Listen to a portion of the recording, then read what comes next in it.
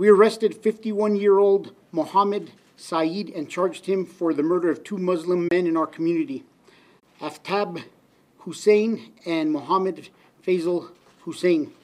We are working with the District Attorney's Office on potential charges for the murder of two other Muslim men, Niem Hussein and Muhammad Zair Ahmadi.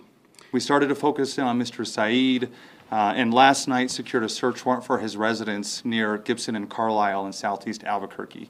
As we were getting ready to execute that search warrant, we saw him load into a vehicle. As a matter of fact, the vehicle we believed that was used in the homicides that we put out on the poster, and we followed him.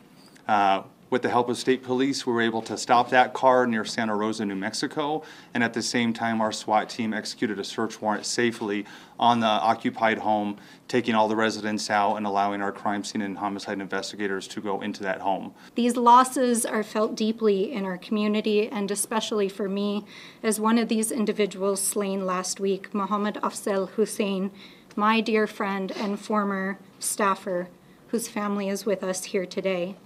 Muhammad was kind, hopeful, optimistic, a city planner who believed in democracy and in social change, and who believed that we could, in fact, build a brighter future for our communities and for our world. Now, I also want to express gratitude to the Muslim community. I know all of us are doing that, but it's for a very, very good reason.